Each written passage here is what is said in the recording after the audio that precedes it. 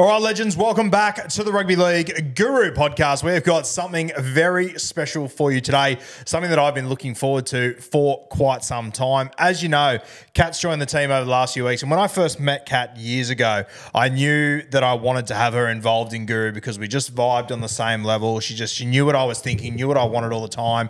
And this is someone else that from the moment I saw his content, I just knew I've got to have him involved somehow.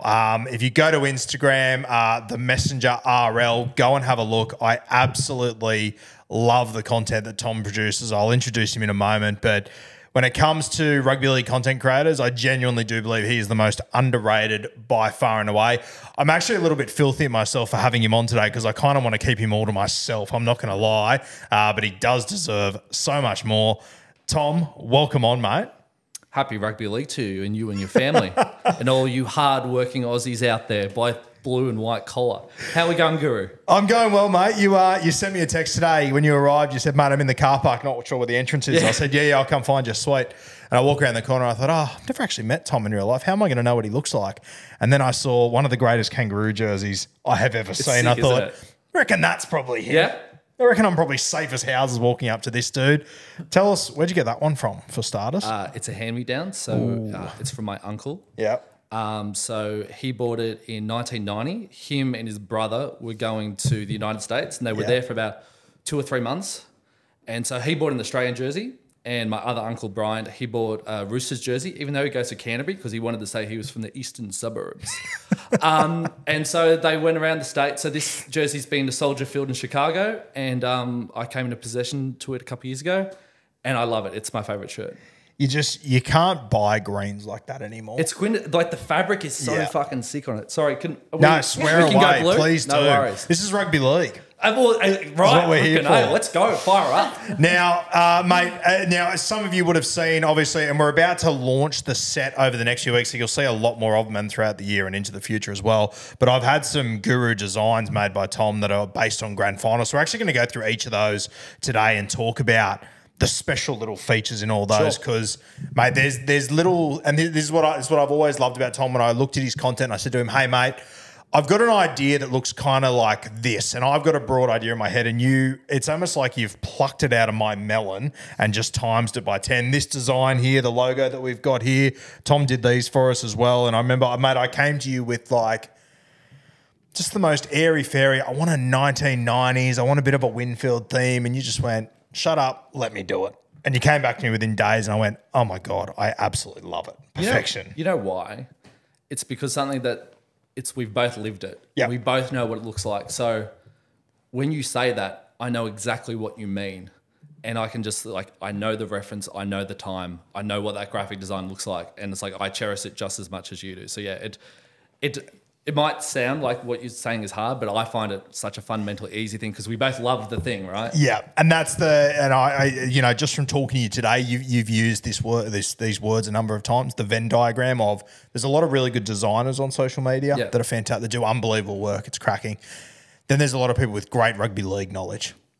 You are right in the hey diddle diddle for me. Yeah. And what I love is that it's not your knowledge. And, I haven't spoken to you all that much about rugby league at the end of the day. I'm sure, stats and all that sort of stuff, you're probably well and truly across. But the little niche things in rugby league that make rugby league what it is, you're probably the person I've spoken to the most in my life that just seems to nail down to the carpet of the RSL clubs, to the, and some of these designs, just the little things that you've picked up on that are just the most purest, dribbliest rugby league ever. And I love it. And I feel like people like us don't meet each other enough in life that appreciate this sort of shit. And mate, I'm very lucky that I've slowly built a community that does appreciate that sort of stuff. And mate, if people haven't seen your Instagram page, they're about to, and their lives are about to get turned upside down.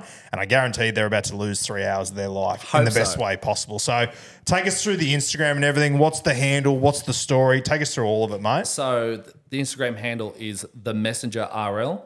And so that's a collaboration between me and my best friend, Thom Smith.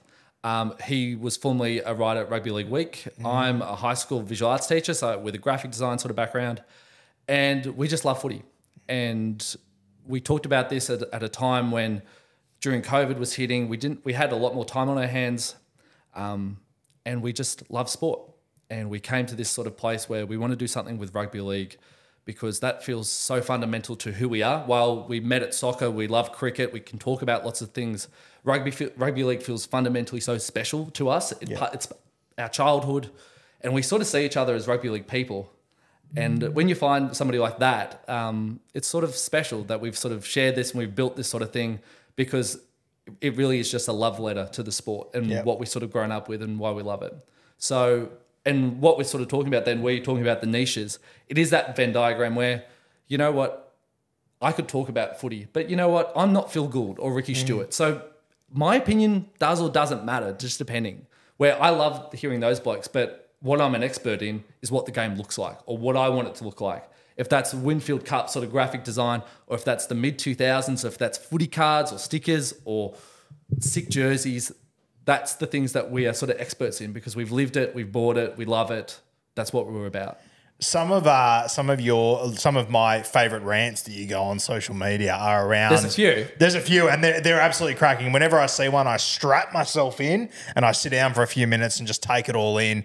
I do the same thing, but sometimes I go to post it on social media and I'm like, do people care about this shit or not? But then I read your stuff and I'm like, no, I care about this, so other people must. Right.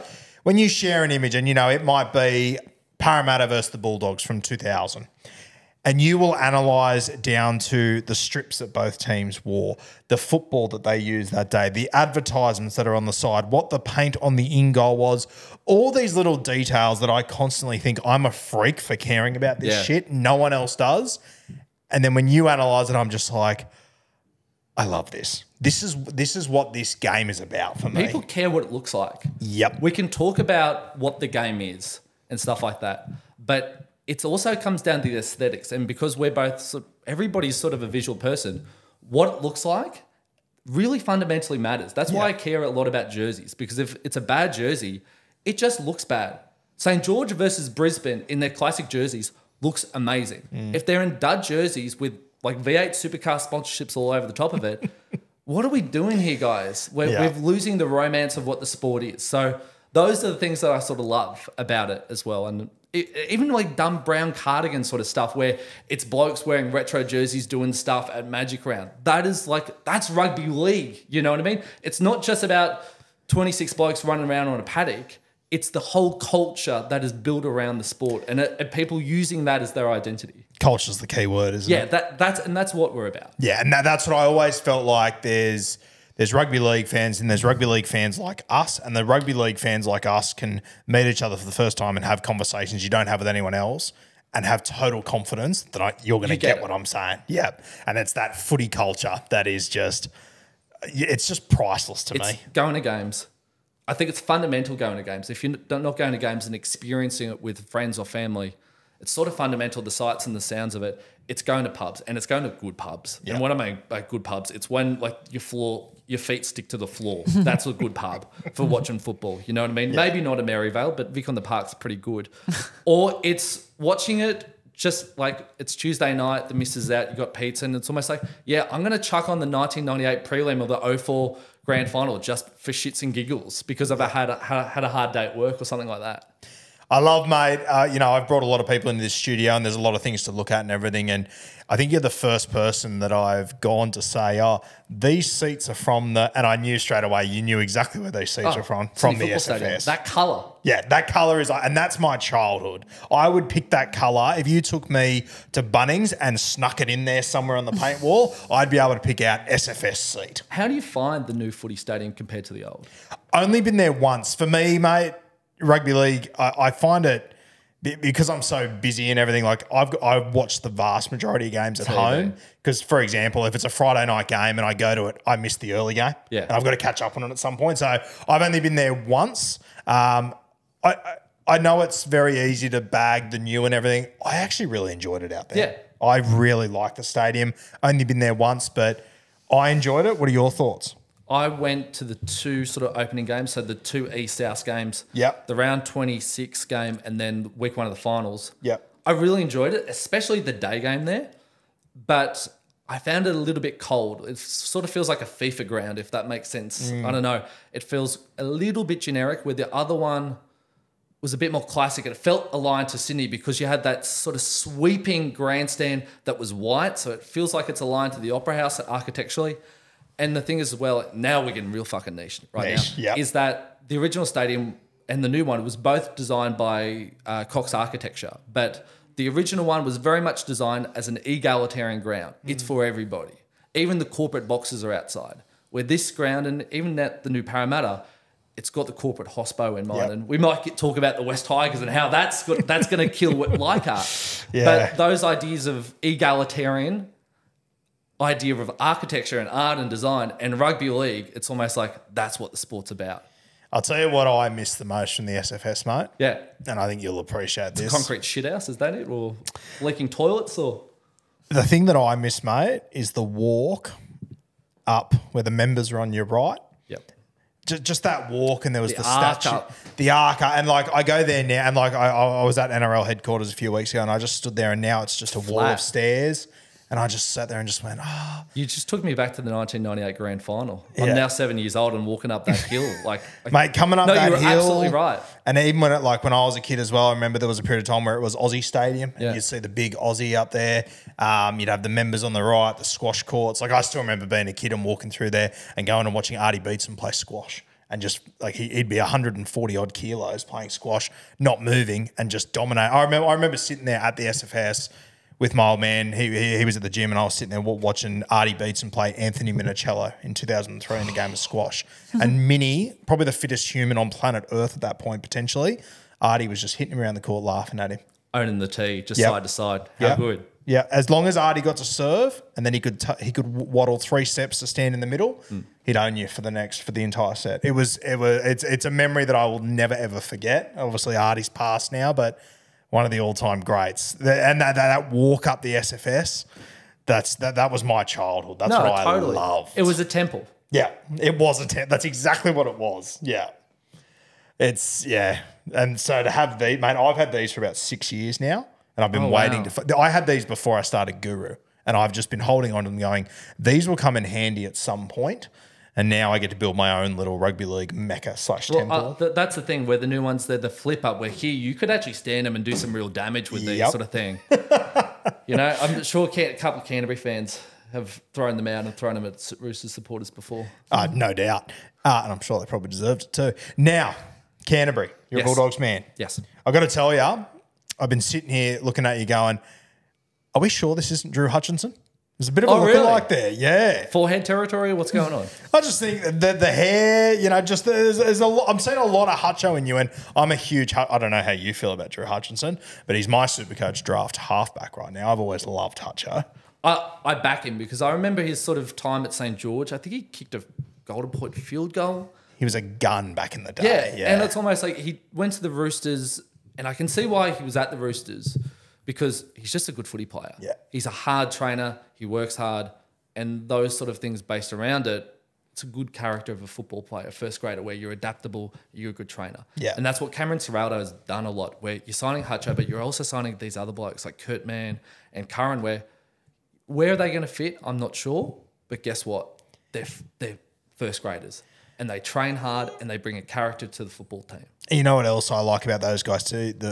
Using your words, where do they fit? I don't know. They don't know exactly where they fit, so they're still hungry and they're still fighting. And I think that, the big running joke is Canterbury have signed all these utilities. I reckon in 3 years' time, there'll only be a handful of them left, but they'll be the guys that have put their hand up and have earned a spot It's somewhere. also building a culture as well. And that's something that's, we don't need to get on a huge tangent of what's been wrong with Canterbury Bank since Des Hasler's left. But there has been just a culture where accepting of, well, if we're going to lose, okay, well, it's not the end of the world. Or what's acceptable at training. Like, again, I'm not there. I'm not going to preview that. I'm not feel good. And I'm not going to judge that. But I'm just going to say, you can see with that recruitment path that they have signed good, honest first graders. And it will figure it out, because if you can set that tone in culture and training, that will then reflect through the rest of the footy team. They're signing blokes of character. It reminds me a lot of like 2009 Dogs, when we got guys like Mick Ennis, Stagg, Eastwood, Ben Hannett, where it's almost like we're just getting all these sort of clean skins who are good, honest first graders, and they're going to just set us up. And it's not exactly the same, but it's the same plan. We're going to sign good people and good first graders, and that's going to sort of have a trickle effect through the rest of the first grade side. It's interesting hearing you say there, mate, that like to some extent there's become a culture of losing is almost okay at Canterbury, which to me and the Canterbury I grew up with, it's hard. It's unbelievable. But you talk to some young kids that don't know any different. There's that just shits me. Yeah, it shits me to no end. And, you know, we've got Blue Wealth Property are our major sponsor for our Supercoach show. And one of the guys that works here we work very close with is Andrew Mortimer, who's the son of Turvey. And just hearing him and, you know, obviously what he grew up in, being Turvey's old young bloke and seeing all that, just the spot that the club finds itself in now, like imagine if you would have suggested 10 years ago, 5 years ago, that it would be okay to lose at Canterbury. Oh, just not acceptable. Yeah, it's bizarre. And I don't want to sort of be a person who's shitting on the team and stuff like that because I understand where they are and what they're trying to get to. But I just sort of get really reminiscent and nostalgic for like we were the baddest team on turf. Yep. We were the Oakland Raiders. We were so bad. We were Willie Mason, O'Mealy standing over Bryce Gibbs. Mike Tyson at his best, worst and baddest or something like that. Yeah. We were scary. And now we're not that. And I don't know. It's a Canterbury that's in flux where sometimes I struggle to recognise as well. I think the thing that worried me for a while was we were signing these quality players, guys like Matt Burton. And I feel like, are we going to ruin Matt Burton? Not because Matt Burton's not a good football player, but the culture and the setup around him. And also, do we have the cattle to support a young half learning his trade? If your forward pack's getting belted week upon week, how is he going to learn and become better from that when he's just in a losing side all the time? It makes it hard for good players that you've signed. Like I felt when we signed Matt Burton, we've got the #1 draft pick almost. He's the best exciting young half going around that we've seen in a while. And because he's sort of rescinded and it's almost like we've forward pack that's getting beaten, club that's sort of going nowhere. Are we just going to burn this generational talent just because of what's going on at the football club? Yeah. And that was the big worry for me when you signed Birdo, that, you know, you knew you had, as you said, the #1 draft pick, the best, potentially the next best 5'8" in the game, but you never solved the halfback problem. Yeah. And I'm hoping we're heading in a general direction. You needed an old head. I know I'm talking out of generation, but like a Brett Kamali, like a 34-year-old saying, I'm going to show you the ropes. Like St. George halfback would have been fantastic, get him over, where I think it just would have cleaned everything up. Yeah. Even like a Jamal Fogarty, potentially. Just an good older first head. grader, which is this is how we do the trade. Yeah.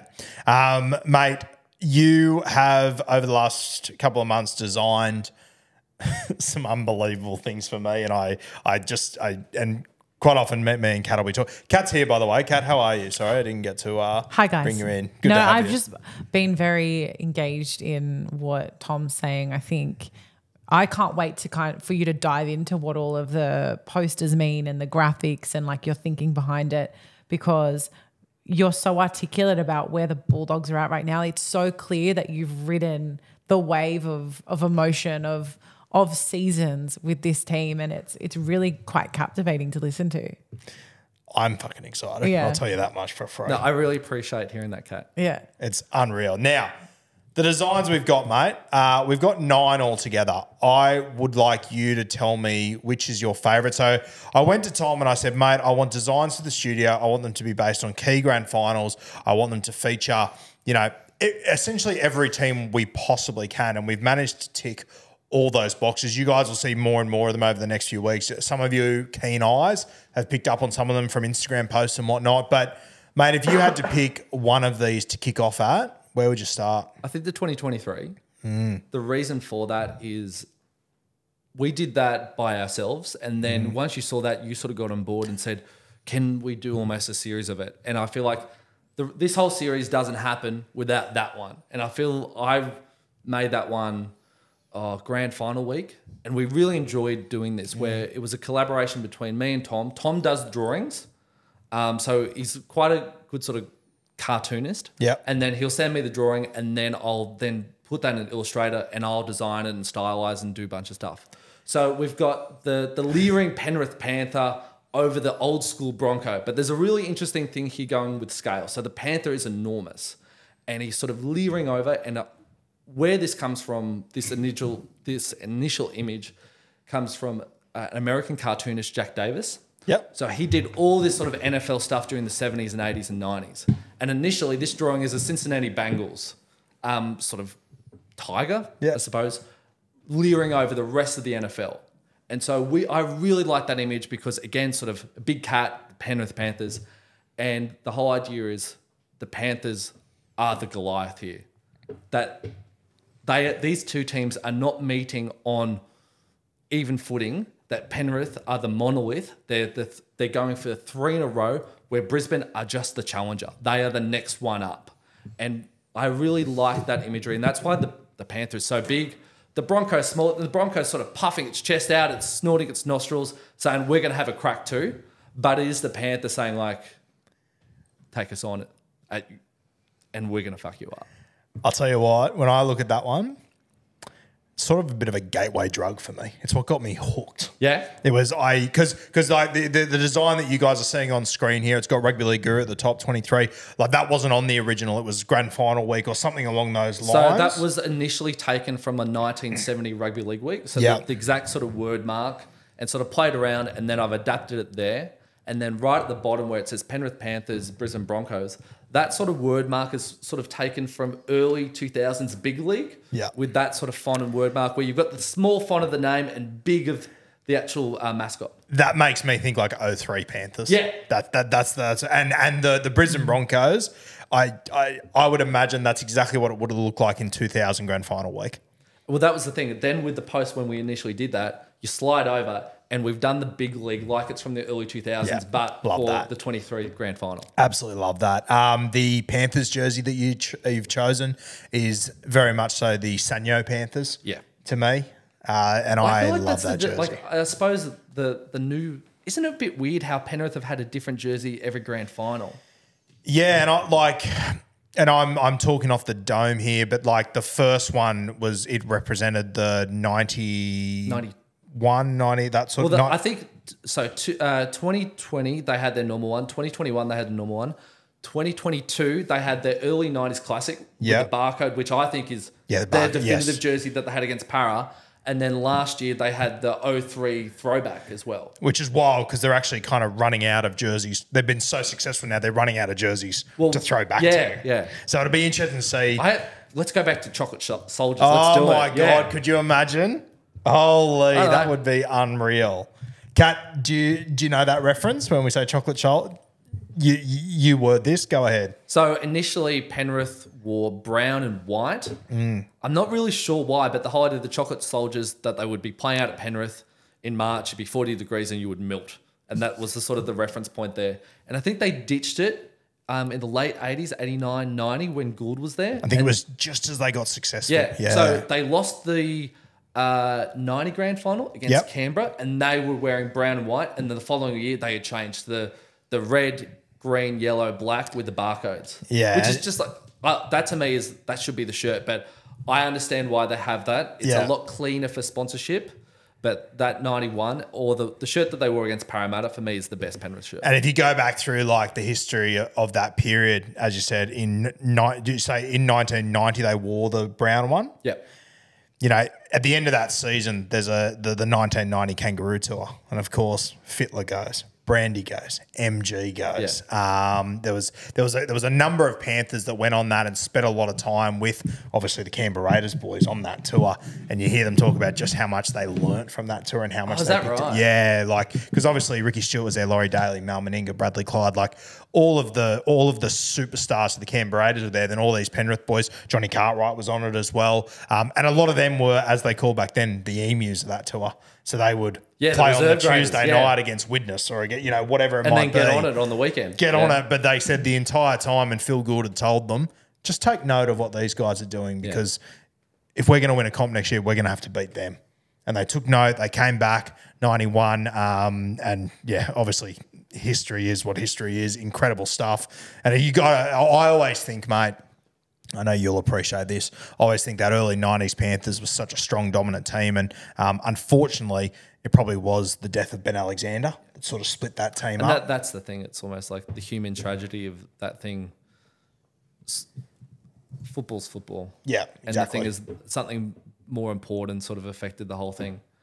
And what, Brandy didn't leave, but he went later to the Warriors and stuff. But the thing is, the football club was never the same, was it? Well, mate, from like, obviously I wasn't living out there at the time, but you talk to people that were, and, you know, I've heard Brandy talk about it, that like Penrith wasn't the same. Because of my job, I worked at a Catholic school in the eastern suburbs that were really good at rugby league. I won't say which one, but we had Brandy come out, do the New South Wales sort of origin launch. Yep. But that's when they were doing the whole sort of road safety and stuff. And he came and talked about his brother to a bunch of Year 10 boys. And it was just like pin drop stuff. I hadn't fully heard the story until Brandy was there in the room. And it's sort of, It's devastating, yeah, like devastating in general, but the impact it had on the Penrith Panthers, that was 1992, I believe. And, you know, obviously Brandy leaves, Phil and Freddie go to the Roosters, MG sort of lost his way for a little bit there. Western Reds and stuff like that. Western Reds, Balmain. I think straight away he went up to the Umina, is it? I think he went up and played there. Bunnies? Yeah, Umina Bunnies, that's it. He ended up there and was in a really bad way. It was. Yeah, I always look back on that 90s Panthers and sort of go, fuck, you know, what could have been up there? Yeah. But then with this, we see the other side where it's harking back to classic Broncos. Yeah. And it's like, let's get the team back together. Let's get the band back together. Is this a Broncos team on the precipice of another sort of dynasty or a golden run where we've got guys like the 5'8", the fullback, the front row? It is got dynasty sort of vibes. Yep. My only sort of thing is, was their best chance last year? That's my worry. Yeah. That Herbie's gone, Flegler's gone. It's just the roster might not be as strong, and Reynolds is just another year older. Yeah, that's the big one for me. Reynolds another year older. It's a tight window. Mate, the other thing that stands out for me, and when I look at this clip, and, you know, I don't know if anyone else will think this, but I'm sure you'll appreciate it. The background, that eggshell sort of white. Yeah. It's just, that is rugby league week. That is team list for me. That's the first. And as I said, once again, I'll give you the example. If you took me to Bunnings and you lined me up 1,000 whites, I'd be able to pick that out and go, that's the team list colour. It's a romantic sort of colour. It's warm. So there is a sense of like, it is full of nostalgia. It's rose tinted sort of vibes to that. I'm just trying to think of anything else. The spikes of the boots. It was almost like, we are going to walk over you. We are going to put you in the dirt. And that's also because we were talking about what Penrith were doing, where 2020, they obviously lost to Melbourne. 2021 was sort of like a struggle against us. They got there. They might not have played their best football, but they won.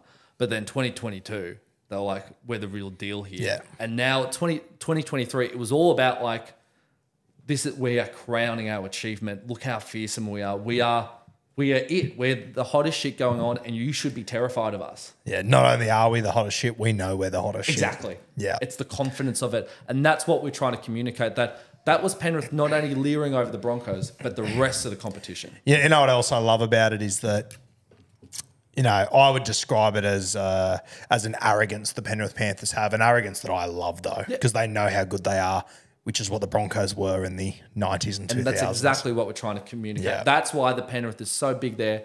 Do you want to we could segue to O2 if you want. Go ahead. Where the whole idea is like 23, Penrith is so big there. We're O2 here. We're seeing two teams who are sort of equals that haven't been to, East had been to a grand final 2 years earlier. Yep. Were they the finished piece? They were sort of meeting as equals. Where 23, there was no way that we could ever sort of see Penrith and Broncos were equals on that field that night. Now, the O2.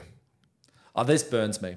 Yeah, I was, you know, that was going to be what I was going to kick off with. Obviously, the O2 grand final was there as well, because we were going every year because Dad would buy grand final tickets in June, July because, you know, the dogs are good. Yeah, so obviously O2, we have the salary cap scandal, the first one. The Canterbury Bulldogs obviously have all their points taken off them. One of the greatest sides we have ever seen. And the O2, mate, when I think back to the O2 grand final, honestly, I almost look at it as an entree to the 04 grand final. Yeah. And that storyline. So they're a trilogy of grand finals, 02, 03, 04. I know it's a trilogy for East, but it's a sort of a running narrative where I feel like that era of football culminated in the 04 grand final, and then 05 we went to something else. And that's what I love. It was 02, Canterbury aren't there. The Roosters go and get the job done against the Warriors, who, you know, I don't think either of these two teams were better than Canterbury that year. Salary cap, whatever you want to say. You then get to 03 and the Roosters play Canterbury Bulldogs in the prelim final. And the Roosters, I remember the kickoff. Yep. And Willie Mason, I think it was Steve Price or Willie Mason, and they forced him back 10 yards. And it was almost like, oh, shit. You could feel it being in the ground. Me being only like 13, 14, it was almost like, oh, we're in trouble here. And it was funny at the end of that game, you know, at the end of the day, that was the Roosters grand final. They had to put everything into that. And to beat Canterbury. Yeah. And you talk to players from that. Like I've had Minnie, Texas Walker on the podcast, and you talk to them and they go like, we knew we weren't going to win that grand final because we'd put everything we had in our bodies into beating Canterbury. You could see it. Yep, you could see it. They were sluggish. They were, And then the next year after that, you get to the 04 grand final, which I've been to many games. It's my favourite game I've ever been to, and I always love say, hearing that. Yeah, well, mate, as you know, I'm a huge Brad Fittler guy. Freddie's my guy. That was Freddie's last ever game, and mate, I remember still to this day the loudest noise I've ever heard in my entire life was when Canterbury ran out that night. The roar was just unbelievable, and when Bobcat makes that tackle at the end. There's so many little things from that game that I'll never forget. Like I remember there was obviously the tackle by Bobcat. I'll never forget. Like I remember as Hazem El Masri goes to score his try, and a little thing that's forgotten is Shannon Hegarty gets there. I was at the game and I've watched it a million times since, but I still remember live as it was happening, watching El Masri wrestle on top. And people say double movement, whatever. Nah. There was a moment there where Shannon Hegarty was there and he had to either he slid off. He started clapping. Yeah.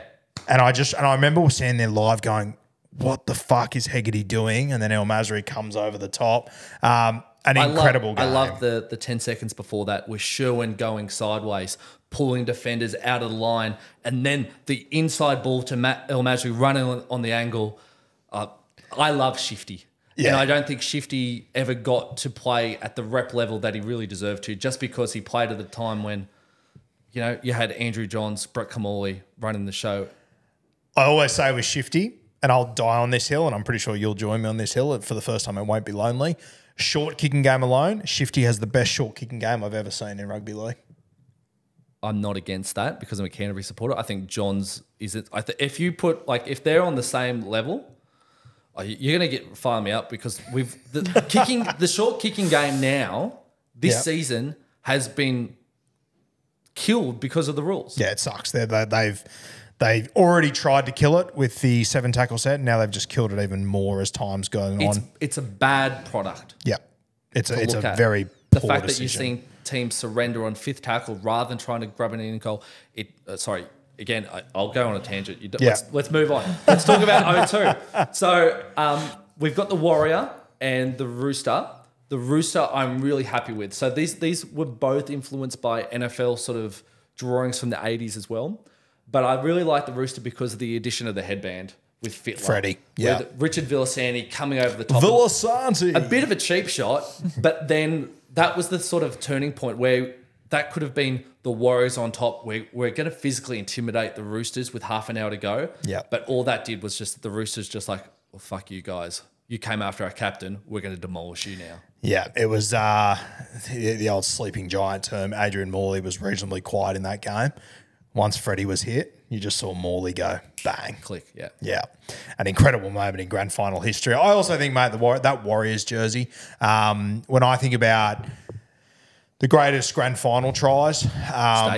Stacey, right up there. I think Stacey in 02 and I think Cody Walker in 21 are two individual tries that are lost to history, except to nerds like us because they didn't win. But, mate, that play that Stacey pulls off. The ground just lifted, didn't it? Because there was so many Wars fans in the joint. I think the Mad Butcher just bought a ton of tickets and distributed them to, Kiwis living in Bondi. But the joint went through the roof. And it was all of a sudden, because I feel like the Roosters dominated the first half. But then when Stacey sort of stepped through and made that try, was almost like, oh, they can turn this on now. Yeah, they're on here. Yeah. And it just, I think he steps past Mick Crocker, maybe Ricketson. Freddie goes for the ankle tap and misses. He runs around. Lukey Phillips, like, some pretty handy footballers there. Like, it's a cracking try. It is unreal. And it's also, it's at a point in the game where it's 6-2 and they go ahead 8-6. Yeah. And that changes the game. Second half, there's about half an hour to go. And it's almost like, the game is now at a precipice. We're on here, buckle up. It's just sort of it's a bit similar to 2014 where we were hoping for a classic in the last 20, but then the dominant team shows why they are the dominant team and blows them out of the water. It's interesting too, like when I think about the Roosters, like I personally think the Roosters, 2000, 2004, I think it's one of the greatest assemblements of a squad. It's badass, isn't it? And you know what? How good's the cap? The what? How good's the cap? Yeah. I'll tell you what, for me, the 02 team was good.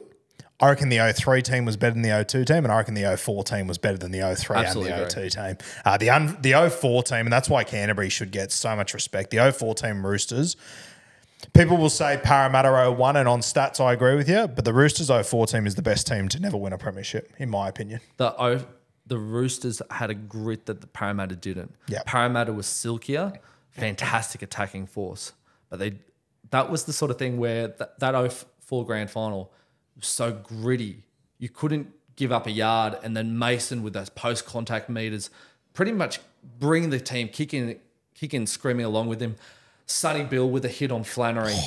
It was just such a physical, hard game, and it felt at the time, every time there's a grand final at Homebush, at night, it's going to rain. It was this dewy, wet, misty rain in the first half. It made it slippery, handling errors. It's just a hard fucking game of football. But that also characterised the two teams and the character of what they were about. And then it sort of, the next year at 05, it went away. It was like we're attacking and everything touch changed. footy and flick passes. Yeah, everything changed. Yeah, you just had Tim Sheens who just turned the game on its head, and the Cowboys to their credit. Like obviously, that's the other thing people forget, that Jonathan Thurston was obviously on the bench for Canterbury in 04, goes up to the Cowboys and just revolutionises the way that they played their footy. No, I shouldn't say revolutionise, but like they obviously lost the prelim to the Roosters the week before in 04. Took them to another level. Another level, yeah, for sure. Mate, the thing that I love about this design. One of the things, I've got a few more things I want to bring up with you, but the league week design, just the border on the outside. I love how the Rooster and the Warrior are they're on top of that design. They look like they're within it, but they're on top of it. And, I think I've actually still got this specific Rugby League week that you've based this off in this studio somewhere. So it's the 2002 Big League Grand Final edition. Yeah. So I based it specifically off the colours, even the banner at the top, where I've got almost your sort of social media blurred, where it's analysis, predictions, opinions, and Supercoach content. I think it was like inside win like a Nutrigrain footy and $500 or something. But like I've taken that, even like the old Telstra Premiership logo, which I love. That was such a good aesthetically looking logo, and I've changed the Telstra logo, and it's your G is in that as well. The Warrior is sort of taken from again NFL, but it's like a mid-90s.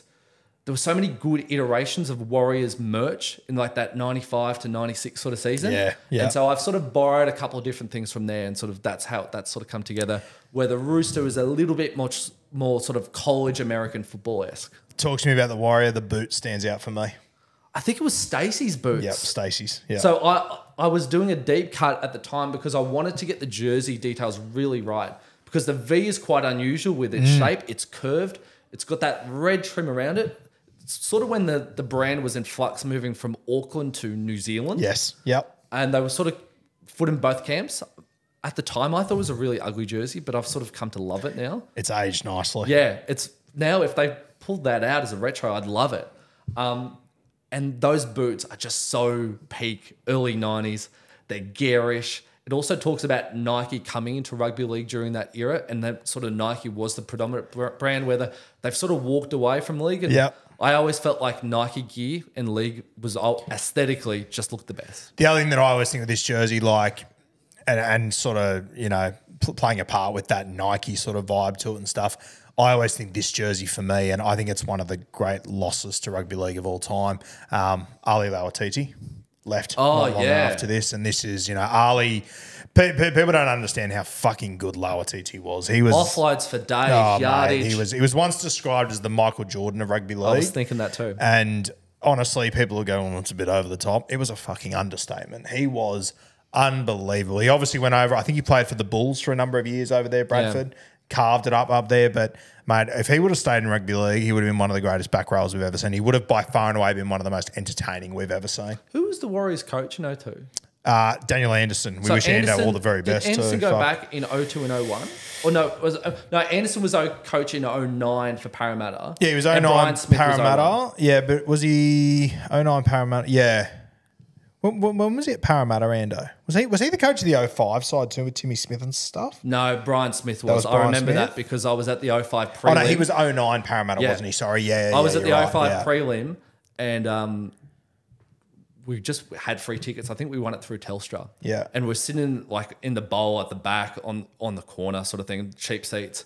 And they were playing North Queensland Parramatta prelim and Thurston just put on a clinic. And we loved it because it was Thurston, it was Paul Rahihi, and it was Travis Norton. It was Dogs of 2002. It's almost like these guys are still beating Para. And there are Para fans where it's almost like, kill Brian Smith. Like it was mental disintegration, that football team on the biggest stage. Yeah. And I just sort of loved it. Where I think if a Parramatta fan at the time, you'd sort of die inside. I'll tell you what else I love about having those two next to each other, and you'll appreciate this. Like, obviously, that Panthers side, their main guy and their goal kicker, Nathan Cleary, that Warriors side, their goal kicker that night, Ivan There's a lot of symmetry there. Yeah, very cool. Very, very cool. Mate, the 0-2, I absolutely love that one. Probably not remembered as one of the greatest grand finals of all time, but it was a cracker. Our next one is... a bit different, eh? Yeah. But also... we didn't experience it either. Yes, yeah, but it's part of rugby league folklore, and I think that the 2015 grand final is probably considered to be the greatest grand final of all time, but this one is pure fucking era, rugby league, man. And I'm going to hand it over to you, but this one, it just screams Winfield to me. That's the thing. Yeah. So this was one of the early ones that we did because I wanted to, again, a love letter to the Winfield Cup branding. It's so romantic. It's so seductive as well with that word mark. And that's why I've got that right at the bottom, making the big game bigger, because that was the motto before Simply the Best. And it was very it's again, time and place. Like once you see it, it's almost like you're transported to that time. And then these are just really fun sort of mascots. Yeah. We've drawn them sort of based on Full Ball, which was, again, that sort of 90s brand where any of those sort of really great classic tees that you might see on eBay or Instagram that people are sort of flogging, it's that sort of classic brand. And so we just wanted to do something really fun, really aggressive. So the Raider with his pickaxe ready to march on. The horns were just really fun to design as well. There's just a lot of character in that face. And that comes down to Thom's initial drawing too. And then with the Balmain one, it's actually the old Balmain sort of logo, but it's reversed the other way. Yes. It's not even the Balmain logo. It's the Balmain League's logo, which is stylized version of the original football club logo. And they're just really romantic, lovely sort of like smash 'em up, fun sort of logos that you could that would sort of sit well on a t-shirt. And then it's just got this really seductive sort of text where you've got the Winfield Cup text. There's that Rugby League week style text for the teams. Even down to the really precise, the date, the stadium, where it feels like you're buying this outside the ground on the day. And then I really love the word mark up the top, this Guru 89. And I feel like I should have maybe romanced that a little bit more in some of the others. But you see that the year is present in all of them, where it's Guru, the grand final is present. But I really like that really tall sort of, it's quite a powerful font at the time. And then it also sort of sits with that big league sort of cursive where it's had that sort of thick underline at that era. And it just looks very iconic for the time. Mate, when you first sent me this one, loved it. I looked at that and went, fuck, this guy gets exactly where my life is at right now. It's also got like the Winfield Cup that we've used for your merch as well. About to say to you, mate, the number one thing that stood out to me was it was the first appearance of the Winfield Cup, which we've used on the merch, on the hats here. Have I got that hat on, the red one? Yep. Yes. We've got it here as well. And I just think, as much as you've only just redesigned what the trophy looks like, it's just iconic.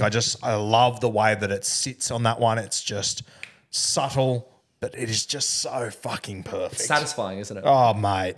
It just, and you know, I think that nowadays, and like even for that trophy, like I believe this is the grand final after where Laurie Daly drops it off the back of the bus and breaks it, and like just Mal with the sunglasses going down Civic in Canberra. That Canberra Street Parade. There's so many photos from that I'm just like, this is 90s rugby league down to I know it's 89, but this is. But yeah, it's the same sort of era. So just nostalgic, pure. I love too, mate. I don't know how you describe it. You'll be able to describe it to me, but I love how it's almost like designed like a badge.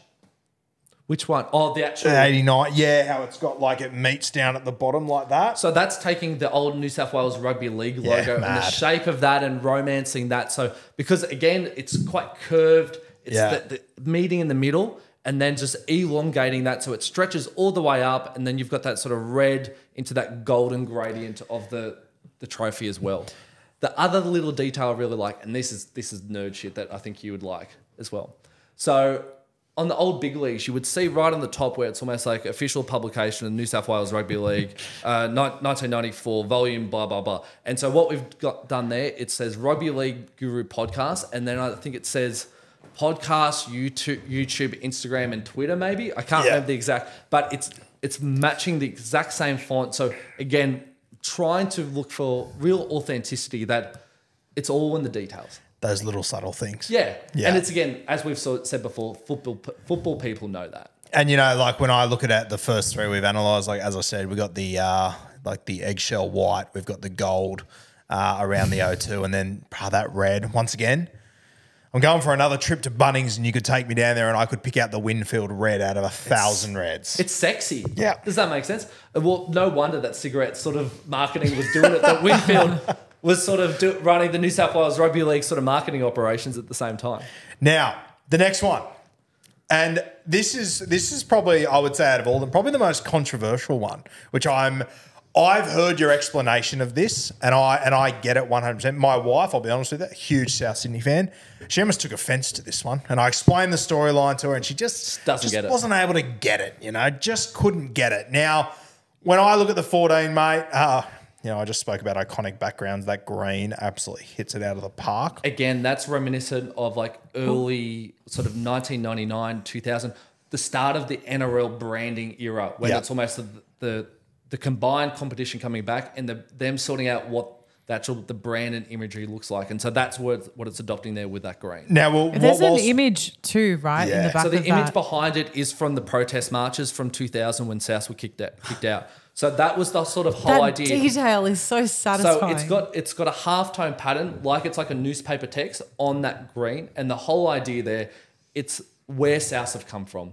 Yeah. The romance of that, but also the sort of tortured existence that Souths had to go through, that they were the also-rans, easy beats, that they went broke, they got kicked out, they had to fight to get back in. And if you know anything about that sort of law, I tell you what, you still don't really know how they were able to get back in. But they just sheer bloody mindedness. Guys like Andrew Denton and Anthony Albanese on the board, George Piggins, making that sort of happen by, again, bringing the rugby league community out. And so I remember as a Canterbury sort of fan, it was almost like Canterbury aligned themselves to Souths and trying to support them during their sort of plight, where that's why I always sort of feel like a soft spot for Souths, because the Canterbury sort of board at that time were sort of like a brother in arm to South in a certain extent, that they helped them get back into the competition. That's why I sort of love that grand final, even though as a Dogs person that they lost. It meant a lot because my brother-in-law is a Souths fan. Yeah. And so it was me, my sister, and him went to the game. He sat in the barrow. We sat in the kennel. And that grand final week just meant a lot to me at the time, because everybody wanted Souths to win. And I totally get it. But I want my football team to win too. And how often grand finals are so rare. And even though going for Canterbury at that time, we were 2 years out from the 2012 disappointment, but it also meant because we'd lost that grand final, this means more. This is going to last forever. And now it's almost 10 years later, sort of we cherish it even further, even though losing that game, just to be there at the big dance means a lot. You're proud of your football team. You're proud of where you're from. I was so proud to be from Canterbury Bankstown. That's who I am as a person. Yeah. And that's my football team at grand final day. But also what South means to so many people across the country, not just in Redfern and Maroubra, but the fact that you've got supporters in Liverpool, you got supporters across regional New South Wales and Queensland, across the country, and what South means to them. So that week was really special to me. So I apologise to South fans if they don't like the depiction, where the whole idea here is they are the pride of the league. They are the song. They are Reggie Rabbit. They are the romance. They are the grand old flag, so to speak. Do you know, when you said they are the Reggie Rabbit, I got goosebumps on my arm. Because it's... I think I understand where Beck was coming from when she first saw that and said, why is the bulldog so intimidating? Because we're bad and we're going to fuck you up. Yeah, and fair enough. And we won. But at the same time, when you describe it like that, we won, but Reggie Rabbit's our guy. Yeah. He's our rabbit. We didn't need the big intimidation. We had... Russell Crowe talked about our rabbit is a big black rabbit, which is it leers up, it's got long fangs, it's going to get you. But the quintessential image of Souths is Reggie. And so let's stick to that. Mate, months ago when you sent this to me, you explained to me, and I remember there was some reference to Bambi. And that's what stood out to me. Yeah. So FBI Radio, just down the road from here in Redfern, so they used to do a rugby league program by Stephen Ferris called Fire Up, and it would be on a Friday morning from 9 to 10. And so whenever I wasn't working, just chuck it on. And it was just such fantastic content. I still think they run as a podcast, but I don't think they're no longer on the radio. So FBI, if you don't know, is a community-run radio station, but very much indie sort of music in Sydney. And that's just who I was at the time, listened to that. But they ran a footy show on Friday morning. And that week they had Brendan Cowell in. So are you familiar with Brendan Cowell? Yeah, so Brendan Cowell, actor, just loves Cronulla, but just a rugby league person through and through, a real character of the game. And he's done his book called Plum. He's making an ABC TV series based on the book where he plays an ex-pro who played for Cronulla, and it's about his life. So he's on the program and he's like, let's go the Bulldogs. Let's kill Bambi. Sort of thing. It was like, let's be the bad guys. Embrace it. Everybody wants to see South win. But fuck them. Let's kill Bambi. Let's be the baddest people. Let's shatter dreams. And it sort of felt like a call to arms as a Canterbury person. And it's sort of like Canterbury Bankstown, we love being the bad guy. Yeah. We are the baddest team on turf. Well, that was our sort of identity. And it's almost like, no, we are going to upset everybody, just like how we did in the early 2000s. And that was the sort of idea. The Bulldog is big, it's leering, it's coming to get Bambi, it's coming to get Reggie. And so that was grand final week for me, where obviously after the grand final, it's about Burgess, it's about the end of the drought, it's Russell, it's the grand final, it's the reunification of Souths in the sense of we are one and whole. The trauma has been washed away and we can be proud again. And I remember that grand final because after we lost, we walked around to the Burrow. I was very upset in tears, not because your football team lost and you're really invested in it. And then I walked up there and Sean was there and in tears too. And he's like he's 10 years older than me and he's a big burly guy and he's in tears with his mother and his brother. And I'm in tears and we just embrace, and it's rugby league. Yeah. Well, it brings people together and what it does to you. The 2014 grand final for me, mate, in hindsight, it's the start of a really special time in rugby league. 14, 15, 16. Drought breakers. Awesome. All brand new teams. Similar to 2000s where you would just get, where you had the Knights, then you would have East, then you had Penrith and you had Canterbury and you had a run of different premiers. Into Tigers. Yeah, exactly. Tigers as well. And then the Broncos coming back and then Melbourne finally winning one and Manly winning one. And we are now in an era of dynasties and domination of the Roosters, Melbourne and Penrith. Yeah.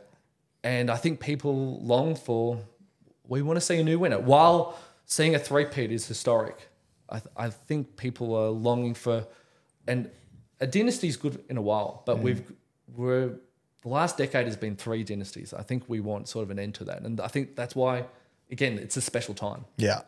Mate, when I look at especially the rabbit there, and I don't know if you're meant to do this or not, but I love the image you've gone for of the bunny there as it's sort of running with the football, and whether it's meant to or not, or if it has anything to do with it, but it does just take me back to seconds before we see GI do the goanna as he's running away, and it just makes me think of that moment because that was big for GI as well. That was his moment where he left Melbourne, he stepped away from the big three, and that was his moment where he emerged as, no, like, I'm my own fucking guy here. Do you think it's the most iconic image of the game since reunification? It's right up there. It's if you said it was, I wouldn't push back. Brisbane and the Cowboys because of how dramatic that game was with Thurston, with the try, the conversion, the drop goal, even the drop by Ben Hunt. But then is the moment of Souths, the All Sydney Grand Final of Canterbury and Souths going head to head. The city sort of came alight, and then GI sort of stamping his mark on it, a proud Indigenous man. Again, coming from all the shit that he had to cop in Melbourne about the salary cap. It's sort of special. It killed me inside to see it happen. Yeah. I'm trying to think of a more iconic moment. I'm struggling now I think about it. The drama of 2015 is better. But as a single sort of moment in time, it means a lot to people. And mate, I've been to probably 20-odd grand finals, and by far and away, it was the most emotional. Like, I remember being there. I didn't go for either team, but just watching South fans. Obviously, I've grown up in the South Sydney era. Like, I remember, like, I shed tears that night because it was just like nothing I'd ever seen before. And then they came back, the next year. Obviously, saw that unbelievable grand final. That one didn't bring tears. The Cronulla one did for me. Yeah. Watching that fan base. We'll get to them soon. But mate, I always, whenever I look at that, every day I walk in here, I always think of that moment. GI running away from Canterbury, but also the history and all the bullshit and all the stuff South Sydney had to go through to get to that moment. That's why I wanted to pin it in that sense of history. It's where they've come from, and it's the romanticisation of that footy club as well. And I also think, I look at it, and I don't know what I always look at the Bulldog being better as almost the Bulldogs is a representation of everything that was bigger that tried to shit on South Sydney and tried to take everything away from them. We were the last sort of one, and that... It's also because I took certain liberties in that because I'm a Canterbury fan, and it's like, this was the Dogs one. Yeah. We decided not to do the 04 because we wanted the 02. We might end up doing the 04 maybe down the line. But the whole idea is like, I wanted my team to look proud and strong and be how I view them, which is, badass. The next one, 1992. Now, I chose one specifically. It's the year of my birth. I was born. Is this your favourite? Of all of these? Yeah. No, I love this one. It's, mate, I find it hard to pick a favourite, to be honest with you. We can circle back right at the end. I do love the 92 one. I chose this one. I think I was born 29th of September. I believe this grand final was the 27th of September, 92. So this one's always special to me. But also, just in rugby league, I think this one's special. Obviously, the last team to go back-to-back before the Roosters did it, 18-19. Tina Turner. Tina was 93, but it's still that era. It's that era. And I always forget, I know you'll know whether it's 92 or 93, but Steve Renouf, that try, for me, that's just watching him bounce over the try line is such an iconic moment. One thing that probably you taught me to appreciate more is just jerseys in games and how important they are. And that Broncos jersey and the old red V. There was a Broncos St. George game last year. I think it's when they wore their vintage shirt. Yeah. And it just looked so great on television. It just looked the best version of how the game can appear. When I looked at this one, when you first sent it to me, the first thing that stood out to me was and I think this is probably to what my brand is, speaks to it perfectly. The way you've gone for the guru and the underline is I think, the 70s and 80s league week. Yeah, it's definitely referencing that. I think, again, it's iconic rugby league IP. Yeah. When we see that, it's hard. You can't think of anything else really with that. And it's so fun with the outline, the underline. It's a great font. And I think, for example, you look at this font, you think rugby league, and I think there's an AFL font where all the VFL clubs had this generic size font. And I think this is almost our version of that. Yeah. Where it's almost like you look at it, it's like, there's nothing else but league week. I really like this one. This was one of the first ones we did without jerseys, where this is just full mascots. And initially, there's a bit of cheating in this because this was taken from a St. George Rugby League, I think 1985 board meeting paper that I found on eBay. and it was on a couple of different coasters. And the whole idea, it's like, when did St. George go from Saints to Dragons, do you think? When did that change occur? Yeah, I don't know. I couldn't really put my finger on it. Does that make sense? But it's sort of, it predates this. But the whole idea, there was so much imagery of St. George on his horse, slaying the dragon. But then the whole idea is, let's just take out St. George off the horse. Guess what that horse looks like? A dominant bronco about to like step on the dragon. The dragon's sort of curled up, but it also looks like it's ready to strike, ready to fire breathe. It looks angry. And that sort of imagery where it looks like it could sit on a coaster as well. Yes. And so I came across that on eBay, and it's almost like, that's it. Because I could do something, but I don't think it would be good as that image there. On this one, possibly my favourite just little element of any of them is that SFS down the bottom. Knew it. Bro, fuck. I want to put that on a T-shirt. I want to get a tattoo of that. That was on T-shirts. So that if you look on eBay and stuff like that, again, I spend half my life on Instagram, which I shouldn't, and then the other half I spend on eBay. So that is on a number of different T-shirts from the mid-90s where the whole idea is it would have like the New South Wales Rugby League logo and it would have that on it as well. And I've remade that using our stylized logo. I've photoshopped the SFS and I've made that ring around it as well. And it just looks sick. And I saw that and I was just almost like, yep, I'm going to pinch that. Just like how we've pinched the 2002 Premiership logo. I'll take that from full bore and I'm going to put that on there too. The thing I really like about this is the 92, where it says 92 New South Wales Rugby League Grand Final. That is taken from 94 footy cards. Yeah. And that font and that stylized, that blue gradient, that's straight from footy cards. I think I can't, it's not the Master Series. I think it was just the normal sort of cards for the time. And then again, it's that repetition of the New South Wales Rugby League sort of logo, similar to the 89, is then being recycled there with the red. And again, we've got that little word mark, same as the 89 and the 2014, where it's just reoccurring again and again, just reinforcing that sort of, that big league, Rugby League week, sort of the detail. This is a magazine cover, not a poster. The other detail I love, mate, is that Brisbane and St. George, just the plain black text. There's cleanness to it as well. Yeah, it's proper cleanness to it. And this is an artistic side that I just don't have a fucking bone in my body. But looking at your stuff, it's the little things that I notice that I love. Initially, I had that, there was a little bit more decoration. I had lines running through that. Again, referencing some merch from the early 90s. And I looked at it and it was matching the same merch, but I felt like it's too busy. This one should be plain, should be stripped back. And it's like the illustration does all the heavy lifting here. Yeah. The background, I get it's similar to the background of the Panthers one, but it sort of, this reminds me of when you got the feel and the look of the paper from the old league weeks. Very much thinking about that. Almost like it's coffee stains, sort of. Yeah, I love that. And it's when you actually get to see them next to each other, you can see how different it is at the same. But how when you think about it, looks so similar, but when you see them next to each other, it is so different. It's unreal. Do you see the little New South Wales Rugby League watermark? On the far right, sort of just under it, it's in white. So it's cream is the backdrop, but then the New South Wales Rugby League logo is faintly there on the right next to the Bronco head. Okay. It's very subtle, but just little sort of things because that New South Wales Rugby League logo that's in there, it's then same again in the 81. So it's just that sort of solid logo without the red and the black blue. Okay. It's just the outline of the logo, which I've then repeated in 81. I love that. It's just little details. Little things, yeah.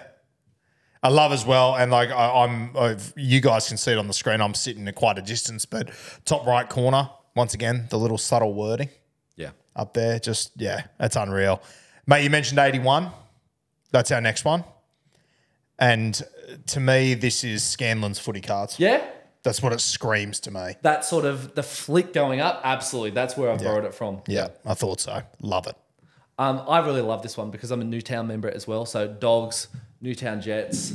And again, like it's sort of sad that like the peak of Newtown's sort of modern existence is a grand final loss. But again, as I was saying before about Canterbury, just making grand finals means so much to so many people. Just to be part of that. And then it sort of lives forever. And so, unfortunately for some, It lives forever. But for them, it's the high watermark, and they'll never get there, unfortunately. Like New South Wales Cup and State Challenge Cup, awesome. Some of the happiest moments of my life has been watching Newtown win those games with Billy Magoulis chip kick at Parramatta Stadium. Just don't start me on Billy Magoulis. My God, my boy. One of the great afternoons of all time. Yeah. One of my mates was in that team. Matty Evans played centre. Oh, yeah? Very good fella, Matty. Yeah. So I really like that you picked 81 because you went through and you picked a lot of these years. Yep. And I only had a little bit of say right at the end where I was almost like, rather than Manly Melbourne, how about we do Cronulla so we can get the Sharks in there. So this one here, this is sort of based off a mural that was around the corner from Henson Park a couple of years ago. It's now painted over, which is sort of travesty. But it's this big white sort of jet with its fist sort of pointing forward. And it's that sort of pose where it's not the same, but we've taken inspiration from that. And then I really like the teeth. It's, again, jet fighter sort of aesthetic from the 1940s, from World War II. The cone at the top with the blue and white sort of squares going around that. And then the eel sort of wrapped around it. We were sort of thinking about how can we make an eel and a jet go together, similar to how do we make a shark and a storm work together. It was a bit of a weird one, but we thought, could it be sort of the eel wrapping it around it, sort of asphyxiating it? And the eel head is so fun. Yeah. It's so, again, like the current and the classic logo are absolute emblems of rugby league. Yeah. But the stylized cartoony one of 2001 is so fun. So we were borrowing these sort of different images and we played around with the big eyes. And this is where Thom's drawing work really comes into it. That face was so well done that I didn't have to do a lot of work. He'd done it on paper and I was almost like, cool, I know exactly what to do. I don't need to make too many adjustments here. So those are the sort of fun things where all the stuff we do is we do by committee. We almost make a mood board for each single one. Yeah. And so we talk about it extensively, make some notes, find stuff on Instagram, send it to each other screenshots. And we've just got a document where it's almost like, this is the vibe. And similar to what you've asked me is like, I'll give you a vibe and then Thom will draw it and they'll say, cool, I can take that and I can run with that. I might changes. I could fix something up or I might change it dramatically, but it doesn't happen without his initial drawing right at the start, sort of thing. Mate, I'll be completely honest, you actually completely threw me when you were talking there. And I haven't told you this at all. And this actually goes close to making this one my favourite. My great uncle actually played for Newtown. Oh, wow. And he was in World War II as well. Wow. So you mentioned that. And his nickname was, when he was over in the war, I can't remember the name. I'll have to talk to mum and get the exact name. But he was, when he was over at World War II, they used to have nights where they'd get some of the soldiers to have like boxing matches.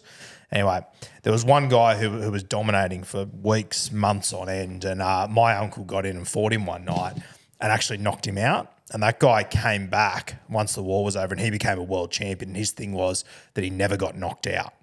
And my uncle knocked him out over there. And so off the back of that... Not league play, though. You know what I mean? Yeah. Off the back of that, though, they used to... His name was Bill Wilkinson. They used to call him Gunner Wilkinson. And...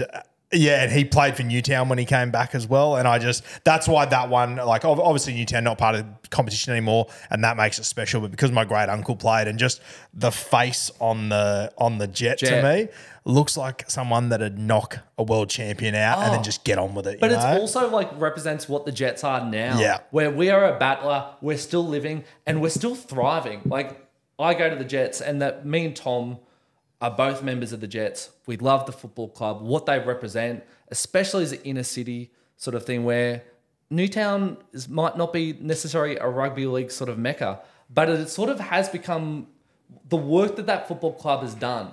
It's changed hearts and minds of people in that area where it's almost like may have previously turned their nose up at rugby league and then they've come to Henson Park and they've realised what a great experience, what a great place and what a great football club. Yeah, it's unreal. I love, mate, I already mentioned it, but like obviously the Scanlon's footy card that I'm just like a broken record, but like I could pick that blue out of a million and no, that's the footy card's blue. Well, that was also the thinking with the 81 and the 89. Yeah. That they sort of twin together because of the decade, but the whole idea, the 89 is the Winfield Cup and then the 81 is the New South Wales Rugby League sort of logo. Those were the sort of... inspiration for those two. They're a pair. For sure. One thing that I find unique with this one, and I look at all the other ones, and the ones that say Rugby League Guru, it's all very straight.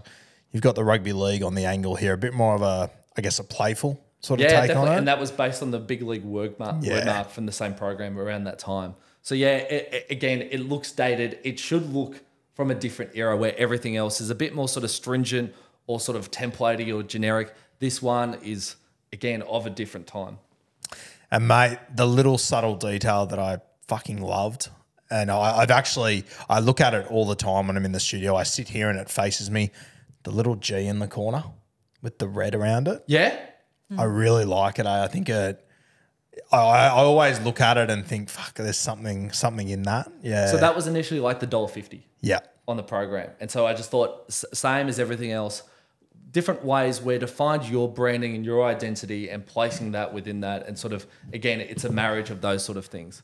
So that's the whole idea there. The other thing I really like about this is it's Parramatta versus Newtown. Yeah. And again, this is going to sound a real bugbear, but I sort of really dislike the homogenisation where people refer to teams as Panthers or Tigers or Eels. It's Parramatta, West and Penrith. The whole idea that football clubs are no longer rooted in geography, that they are just brands to be bandied around. This might be a very small sort of, it's not have broad appeal, but it's something I really care about because football clubs represent people and suburbs and places, and they do have an identity.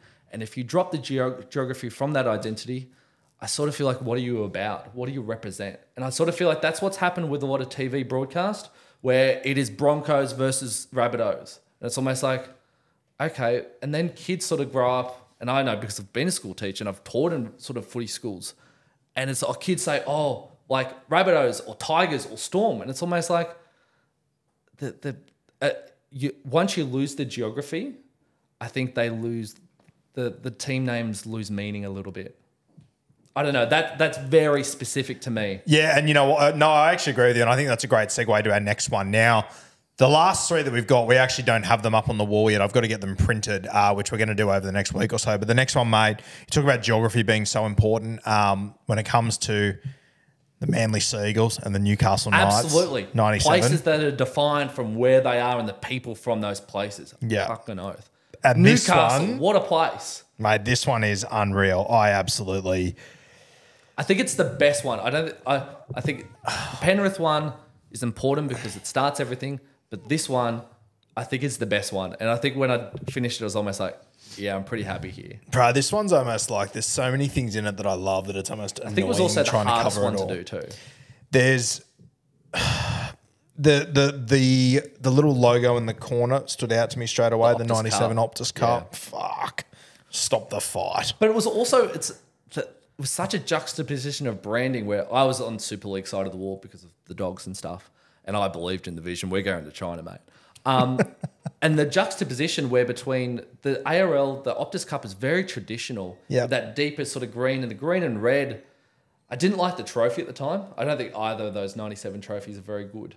But there's something really interesting about that sort of branding of the Optus Cup in 97 where the ARL marketing of that time was all about harking back to the tradition of the game. Stuff that I was just talking about, which is weird, where I was on the other side of the fence where it's almost like, Dogs, Wigan, Wednesday night, World Club Challenge, let's go. Jason Robinson. The other... You fucking shook me. The other thing that I love, I think I'm the only defender of the World Club Challenge left. Yeah. We'll save that for another day. Yeah. They'll save that for another day. Maybe we'll do a poster. Yeah, I'd be keen. I think we should take it to Vegas next year if anyone's watching and listening, but we'll see how that plays out.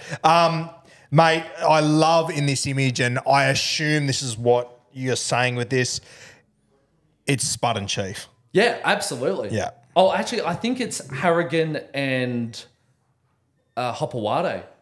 That's what the image is. That was the initial. Yeah. But Spud and Chief also had run-ins in 96 and 97 as well. Iconic. Yeah, absolutely. And then trying to recreate that where other sort of things where, again, I'm trying to, with the two teams, trying to communicate where these teams are. Yeah. And there's angst, there's tension. They just don't like each other. And it means a lot. So I really like that they're ready to kick on while others are running towards each other or one is sort of fending. Here it's it's full on confrontational. Yeah. The two teams. Mate, the two jerseys that the mascots have gone in here, a couple of things stand out for me with that Manly jersey, that blue collar. Sick, isn't it? Iconic, yeah. The Pepsi alignment of the Manly, branding. yeah. I don't know. Maybe it's because I've talked about tradition and place, but now I'm a sucker for a good branding and advertising. And again, the Pepsi and Manly looked fantastic. And it's also having just a big brand rather than sort of like, I don't know, smash repairs or gutters and stuff like that or waste disposal. It's just almost like, oh, that's cool. Yeah. I like that. I'll buy that. And it's one of those things that had I never seen the Manly Seagulls before and you said to me, hey, you know what would look really good with sort of maroon and white? Pepsi blue, I'd go, I don't know, would it? Like a little bit of red, a little bit. It's just perfect. Yeah. It's fucking perfection. And again, time and place. Yeah. It is immediately, that is the 90s and that's the look. And I love too this Newcastle jersey, the verticals. Yeah. Do you think that's the best Newcastle jersey? Yeah. I love that they've gone back to the 2001 V. I think that's a fantastic jersey that they finally nailed it. I think Newcastle have had a couple of cracking jerseys, but this one, and maybe it's because of the grand final, I don't know. I don't know if that's what makes me more biased towards this one. But I love this jersey. Yeah. This was Stockland's? Yes. Yeah. And you know what's really great about it was the shorts, where it was the checkerboard sort of pattern. Yes. Between gloss and a matte, and it just looks sick. Yes. And very sort of Syria sort of a cat might sort of appreciate that reference for the time.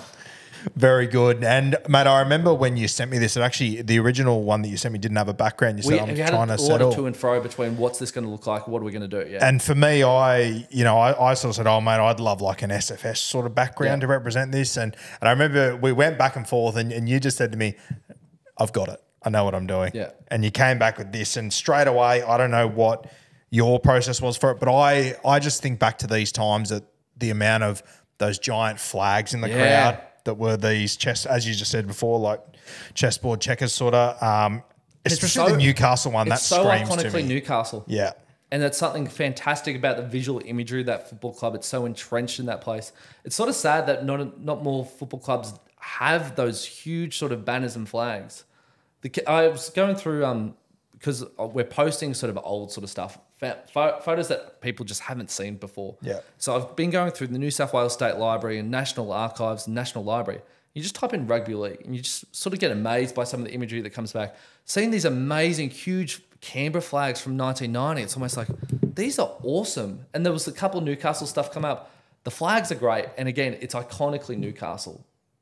I'll tell you what, for images that like you haven't seen before or whatever, and I'm not sure where they're getting them from, but the RLPA has been posting some recently. I'm so jealous of wherever they're getting photos from. I knew you'd appreciate it and be aware of it. I think some of them I met Clint Nugent over in America and I said to him, I go, mate, what about the images and the art? He had no fucking idea what I was talking about. I thought, God damn it, Clint, whoever's help me. running their social media is doing a fantastic job. Like where those photos are coming from, no idea, but they're absolute gems. They're all time. Mate, probably the image of all these, and then we'll move on to the next one here. And this one is just so different to the rest of them for me. But this grand final was so different to every other grand final, the 2005 West Tigers. Yeah. This image with the big tiger in the background, and it's got the cowboy at the front. This is such a unique little design with just the plain orange background for such a unique grand final. And as we mentioned before, such a unique time in rugby league. Yeah. Talk to me about this one. So this initially started from, we were talking about how can we do the tiger and how can we do it differently from everything else, where we've got these sort of figures in confrontation and different sizes, and it's like, we've already done the tiger, we've already done Balmain, so we need to do something really distinctly different. And it's almost like, so that's Balmain, this is West Tigers. They're different identities, especially for that time. So how can we do this? And so we sort of came across this imagery from the Chicago Bears during, I think, the 60s. Okay. And it was this giant bear's head, and inside the bear's head, I think it was like a 49er. And I think it was the 49er trying to pick at one of the bear's tooths. And it's almost like, that's sort of a great sort of imagery where you could have a footy player inside the mouth of a bear or a tiger or something like that. And so we took that and played around with the imagery, and then thinking about the tiger, That 05 team is really Larry. The jersey is Larry. Yeah. The style of football sort of broke from convention where the forwards are like, we're going to spread it early on first and second and try to play around you, rather than the style was, sorry to get Abe Simpson on you, sort of the style of the time was to go through the middle, right? And so it's breaking from that. So classic example, the 04 grand final. Yeah, exactly. Yeah. And so we wanted something Larry. So I was looking up sort of tiger tattoos from Asia and sort of landed on a couple of different sort of mood boards and sort of built this design out of it where, again, it's Larry, it's in your face, it's aggressive. And then the whole idea with the cowboy, it's JT sort of under the pump, can he deliver? It's very much post where really these two teams were equals going into it. Nobody sort of thought that these teams would be the grand final. It was so strange. It broke convention, really. Well, I still stand by, in my opinion, the two best teams that year were Parramatta and St George. Oh, St George should have won that comp. Yeah, that was the missing ring for the Dragons there, and both these teams knocked them over in the prelims to absolute crackers. Shocks as well. Yeah. I think it was Cowboy. But they drummed them like 30-0 or something. Was that game? That's what I was talking about earlier with North Queensland towed them up. Yeah, and that 2005 prelim is such one of the great nights of the football stadium, as we've been talking about, where West just ran the show. Yeah, I think it was my birthday and it was a party and it was in the garage and it was on in the background and stuff like that. There was a couple of beers sort of floating around and I just sort of remember being in the garage watching it and sort of like Benji doing a flick pass from the scrum, or maybe that was, I may be confusing that with around 26. No. Benji scored the first try off a scrum. Yeah, down the left side. Yeah. And it was almost like the Tigers are up here. St. George are going to sort of shit the bed. Yeah, again. Yeah. Did you rate that team? The Dragons? Yeah. Did I rate them? Yeah. Yeah, I think that when you look back at, teams that it's a travesty they didn't win a grand final. Cooper, obviously like Cooper and Gaz went on to win a grand final later, but that team of, Sean Timmins, Lance Thompson, Jason Riles, forward pack was unreal. Yep. It was, I rated them. Yeah. I think they got overpicked in Origin. Yeah, I agree. Yeah. But they were still a formidable football team. Yeah, I think as well that Parramatta side I talk about him all the fucking time. Tim Smith. That was the Timmy Smith season. And I remember talking to Tim Smith and I asked him about that Cowboys game and he goes, mate, me and Eric Growth all year, we never missed a beat the entire year, whether it was at training, in-game, whatever. And if you go back and watch that game, there's an early moment in that game where he goes for a cutout or a chip kick and their timing's way off. And Tim Smith said that in that moment, he just went, we're fucked. This isn't the day. Yeah. This isn't for us. And he looked over and Matty Bowen and JT were fucking on it, high and bouncing on their toes and he just went, fuck. And Tim Smith said, I'd never had a low point in my career yet. That was my first year. Yeah. Everything had been 40 tries. You're the best kid ever. It's happening early, 100%. And he just said that was the first time it actually hit me that the NRL's hard. Which is crazy. I love that though when rookies just hit it and they just don't know. And then the whole idea is that they think, I think Sonny Bill, or it was Jonathan Thurston in 04. And it's almost like grand finals are just going to come. And then they don't. And it's almost like footy's hard. Well, it is the toughest rugby competition in the world. I don't think we sort of emphasize that enough. Yeah, I often say, I talk about this quite often on the podcast, that because people like us, we grow up with the game, you just... When I went to America, it was really interesting seeing Americans watch the game for the first time, and we just don't appreciate how fucking brutal it is because we're just so used to it. Yeah. Yeah, you're a soccer fan as well. We talked about this before. So SFS is obviously relevant to you, not just FC, for absolutely footy, but also for Sydney FC. And I was actually saying to my parents the other night when we were watching the second leg of the Socceroos versus Lebanon game, I said, since being so immersed in rugby league, and now I've got kind of friends in the game, and you kind of see how big these dudes are in real life. And I've grown up with soccer players. It is unbelievable, the size of these guys, but also the pressure that they put their bodies under physically. And I think you can almost take it for granted when you're not around it as much. But then seeing them side by side, it is actually unbelievable. And also knowing the pressure that they're putting their bodies under, it's insane. Absolutely. Well, you talk about the pressure they're putting their bodies under, you don't have to look any further than the injury list this week. Yeah. I think it's also the speed of the game. Yeah. Where I think the guys may be fitter, maybe not necessarily stronger, but they're fitter, more aerobic. Definitely not weaker though. Not weaker. Yeah. But the thing is, it's the speed of the game and what's happened with the 6 tackle rule. The 6 again rule has fundamentally changed the game. That's what we had a question during the week. Do you remember we were talking about this with the Patreon where someone said the Roosters have struggled. Yeah, fair. So someone said on the Patreon the other day, geez, I hate when we have a scrum and we all stop and stand around for 30 seconds. I'm like, mate, I teams need it. You're gassed. What they're doing is just... It's not PlayStation. Yeah. These are real guys. These are human beings. Yeah. I said to a friend the other night when we were watching the Roosters Rabbitohs game, which I haven't spoken much about and I won't speak much about. I totally understand. We'll see how tomorrow goes. I said to her, pick a front rower and just watch them. And they just go. And count how many tackles they do. Like just watch instead, because I'm such a tap-in merchant in my own sport. You know, like I'm a striker, so I'm always watching the players where the action happens real quick for them. So your wingers and whatnot. That's what I'm watching. But when you take the time to watch what's happening in the defensive side of the game, you realize the pressure that these guys are under. And I think I took that for granted until I started really taking it in and going, they're backing up tackle after tackle. Like you look like we talked about Paddy Carrigan this morning. Like that's a player who just is relentless. And it's I think one of those, and I'm concussed and I'm out for 12 months. Yeah. They're doing, however many tackles a game. And I reckon a great example of what Kat's pointing out there, if you want the experience, just go and watch a game that Cam McInnes plays. Yeah. And then watch no one fucking talk about him ever. Yeah. And then he'll do it for 27 weeks on the trot.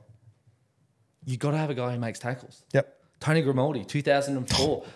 David Stagg, just tackle machines. Yeah. Dale Finucane, Dustin Johnson, is that right? Dallas Johnson. One of the greats, right? Yeah. So I feel I should flail myself for getting that name. It's forgivable, don't worry. But think about you need guys like that in a football team for a character perspective and guys who are just going to do the hard work. We can't all be a big back rower who can make a couple tackles, but their job is to be the threat and to beat a guy on the outside. It's amazing. You've got to have a guy who also is willing to take 40 tackles. Like Josh Jackson, a really unheralded player at Canterbury Bankstown, but just did a lot of the dirty work. The work that nobody else wants to do. Yeah. Yeah.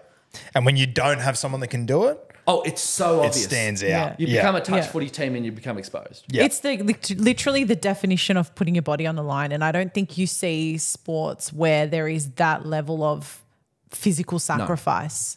No. You're so protected in other sports. You are not protected in the NRL. And that's also why, not to carry on, but I love Ola Kawatu because he does all of that. But then at the same time, he does his lateral movements and his ability to break off a tackle and go for a try is unbelievable. When you look at the size of the guy, it's like, how can you carry your body like that? David Fifita running 100 metres in 11 seconds. It's almost, what is going on?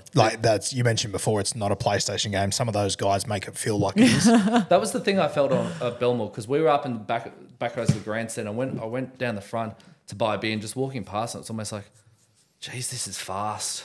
Yeah. It's just, you don't realise it until you're down the front. It's like the speed and the contact that these guys are making, it's faster than it's ever been. And you also, you don't realise just how big these human beings are. I was, I was sitting in Bloke in a Bar Studios a few weeks ago and Kempy had an interview coming up. The guy who was interviewing walked in, it was Appy. And I'm standing next to Appy going, this motherfucker's a foot taller than me. I always look at him and go, you're so small, man. I'm standing next to him going, oh, my God. He's built like a brick shithouse as well. Jackson Hastings has come down for a number of interviews and stuff, and just standing next to Jacko, you watch him on TV and, I thought it was wild when the Tigers were playing at 13. But then I stand next to him and I go, I see why they're playing you at 13 because you're built like a brick shithouse. You all are. I always thought Josh Addo-Carr was on the smaller side, just leaner, faster. You meet him, he's in a unit. It's just that he's standing next to guys that are just as big as him. I sort of find it hilarious when you might be flicking around in Fox League and you might see we saw this a couple of years ago where we were at the pub pre-Origin and they had a 93 Origin. It was Fittler and Stewart are playing. And they're sort of going sideways and just the bodies are smaller. And it looks a little bit more rugby where they're looking for, they're tracking sideways and they're looking for an inside man to run and defences are backing off. And we're looking at it, it's like, fuck, this is slow. And and it looks like a completely different sport. And that's sort of what rugby league has done. The sport evolves in iterations. Yeah, and that's where I quite often think that, you know, people nowadays look at the ball players we've got and go, they're just not the same as they used to be. And I go, you know what, maybe they're not, but you don't understand the different pace they're having to think of pressure that compared they're to under these guys. We talk about like maybe the quality of halfback, and we've talked about this today. Yeah. And what Canterbury sort of needed, where it's almost like it's a different sort of game and different pressures, and different expectations as well. Yeah. And that's like I hear people when they talk about young halves, go, oh, if Joey was playing in this game, I'm like, you know what? I'm sure Joey would still dominate, but Joey would have never ever experienced the pace that the game is played at. Like the worst game of first grade you can find right now for me is still heaps faster than what Origin was in the early 2000s. Yeah. It's completely different. It's so dramatic until you see it. Yeah. And it's almost like, oh, this is slow. This is why, like when and that's what I love sometimes when you get on Fox, how they have the classic games or whatever, and I love when you get a game from the 80s and then the next one's like a 2017 or something, and just watching it. And that's before 6 again too. And you just go, my God, the contrast is unbelievable. Now, mate, the last one we'll touch on, and I've still got to get this one up on the wall as well. I can't wait to get it. We mentioned 14 was the start of some drought-breaking grand finals. And that period, obviously, South Sydney Cowboys finished with the Cronulla Sharks and the Jaws theme that you've got for this one. Yeah, I thought it was just so fun. Yeah. With Cronulla and leaning into that. There was a couple of different ways we could have gone with this, but I felt like this was the most fun. So I've done that quite detailed. It's very different to the illustration style here, but we just sort of felt like that worked. It lent into sort of the big red word mark, which we could hero it. But also, how does a Storm and a Shark sort of engage? And we could have just done two mascots running against each other.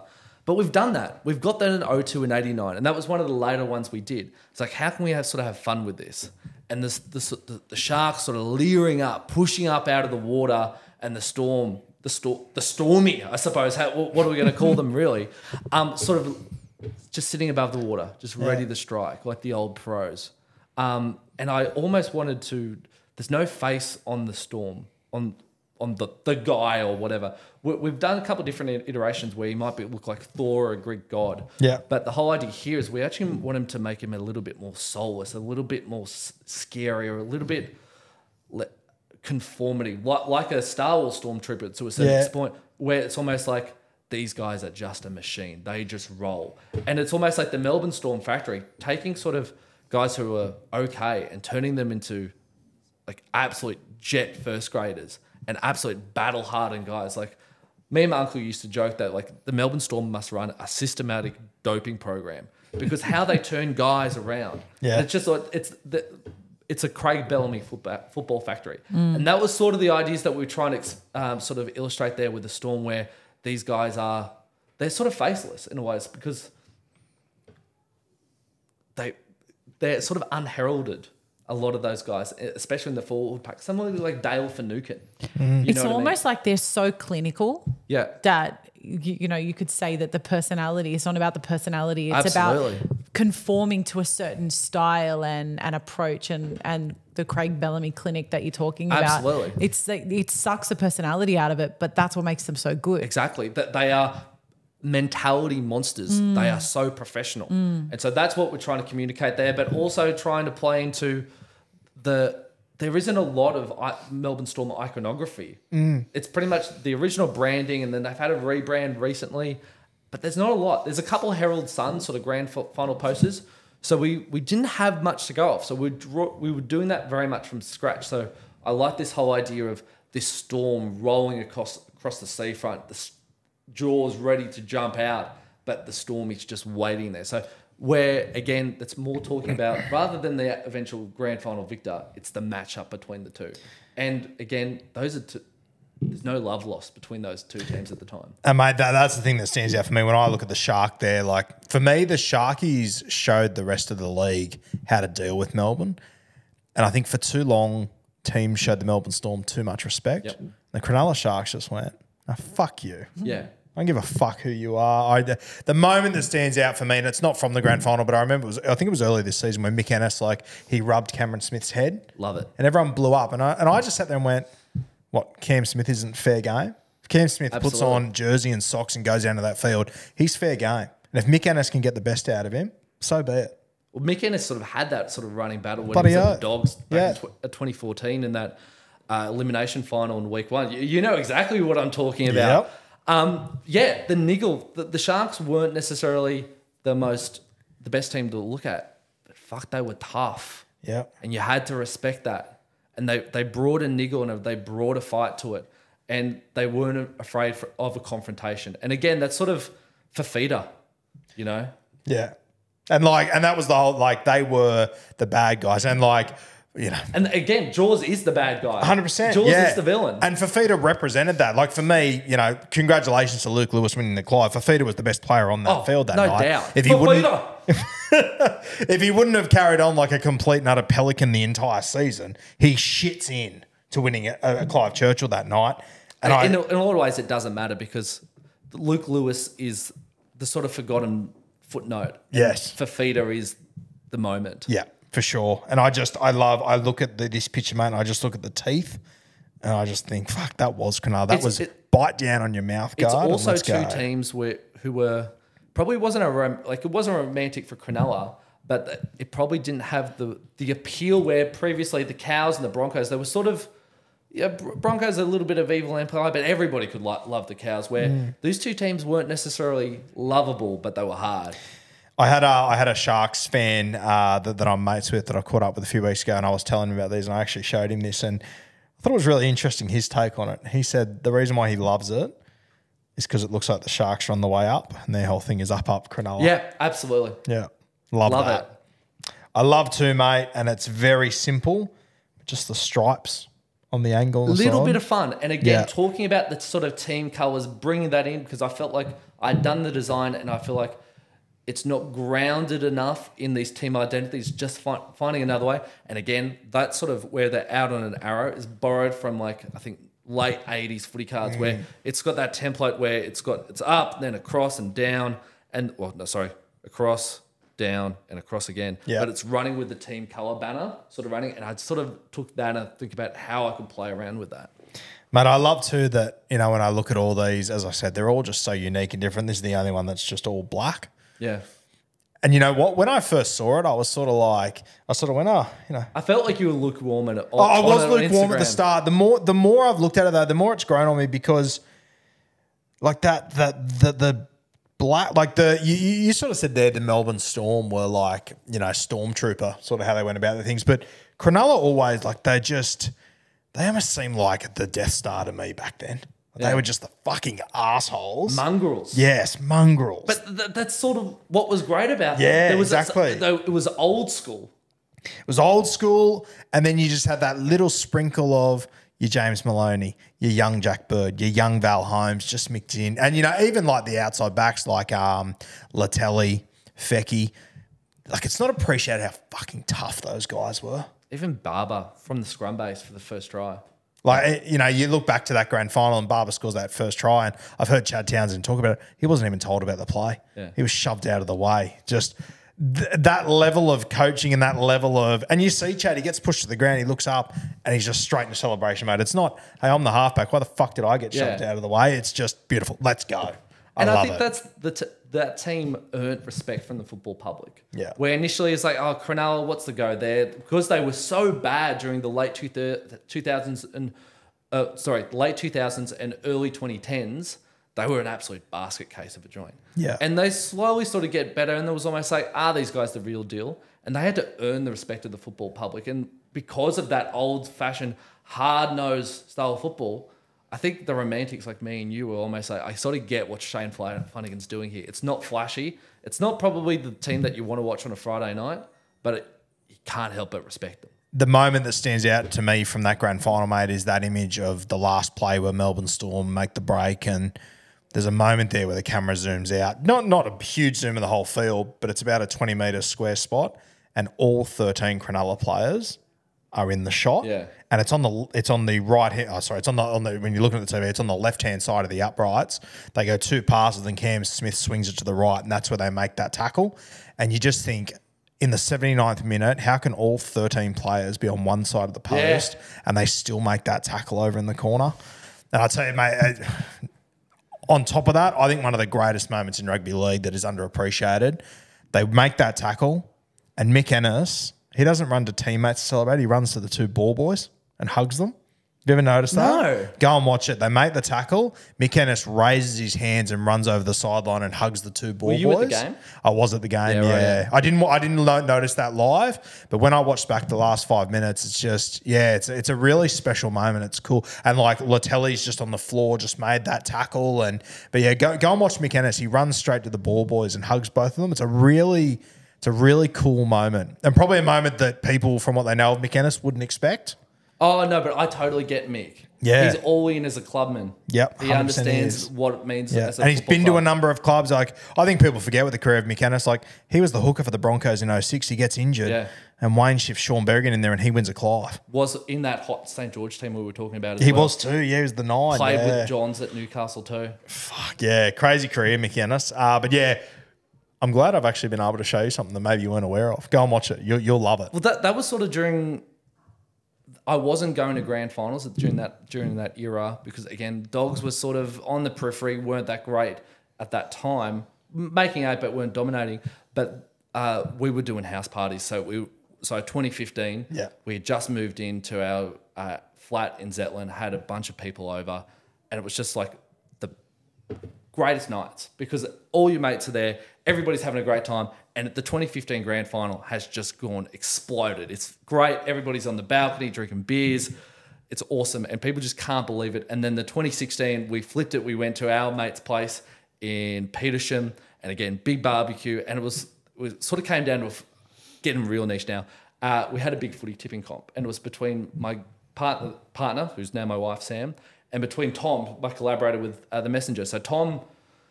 Again, rugby league journalist at the time, and Sam was almost like, I'm in it because you're my boyfriend and I'll do it. And Sam won it on the day because she picked the Cronulla, he picked the Storm, and was almost like the person who didn't know anything about footy tipping won the whole comp of about 30 people. And it was just always the way. And actually my favourite memory of the night is the photo of her where it's almost like it's after the grand final. She's got a sausage sizzle in her hand and just a thumbs up and a beer in the background. It's almost like, you guys don't know anything about footy and it doesn't matter. How good? It honestly might be the most consistent thing in human history that the person that seemingly has the least idea in footy tipping. I was so proud that my girlfriend sort of won. It was so great. It's unreal, yeah. And it happens all the time. I remember like when I was a teacher and, I'd be the only male out of 30 going to these footy tipping comps. And it'd be the lady working in the office who's never watched a game of rugby league that'd just be sitting there laughing at me every week. And I'd just be like, I'd laugh along. On the inside, I'm dying though. I was like, how can't I do this? I spent 8 hours on the weekend watching this fucking thing. You didn't even turn on the TV. This shits me to no end. Unbelievable. Oh, well, I'm sure she doesn't have her own rugby league studio now. There we go. We'll take it. Mate, this has been... honestly, probably the most enjoyable hour and a half I've had in this studio so far. This has been... I'm really pleased to hear that. This the has been peak great. of fucking rugby league for me. And I know there will be so many Guru fans that will absolutely love this sort of chat. Make sure you go and follow the Instagram page at The Messenger RL. Yep. Correct? Make sure you go and follow. Mate, unreal stuff. And we've got some plans for more stuff we're going to put into the studio and some other things throughout the year, which we'll touch base with you guys as we move forward. But... mate, I feel very lucky to have you on board, part of the Guru universe to some extent. And I think, the future's very bright, mate. No, I really appreciated the opportunity to come in today and just shit talk for an hour and a half. It's the best thing to do. I've got a feeling it probably won't be your last time in here. Hopefully not. There we go. No, you guys felt like I was third wheeling. It was really special. No, Kat, mate, don't worry about it. You're going to learn a lot. Kat, you're going to learn a lot from me, but I reckon he's going to teach you a buckload too. No, let's talk about Sydney FC. Or Western Sydney Wanderers. Now, we are on the verge of a long weekend here, so I'm going to let you hit the road. I know you've got life responsibilities to get to as well. Congratulations. No worries. I'm not getting to as much football as I would previously because of my son, but he's wonderful, and we're going to go to Henson Park on Saturday. I'm going to take him to his first football game. He won't watch any of it, but that's fine. It's just a pleasure to be able to go to football. Sounds like a baptism of sorts. Yeah, well, it's gentle. It's gentle. New South Wales Cup is the right place to introduce them ground up. Love that. Guys, make sure you go and follow The Messenger on Instagram. Follow all their gear. You'll see more and more of it across Rugby League Guru, merchandise and in the studio and everything over the next couple of weeks, months, years, I'm hoping. Unreal stuff. Thanks for joining us once again on the Rugby League Guru podcast.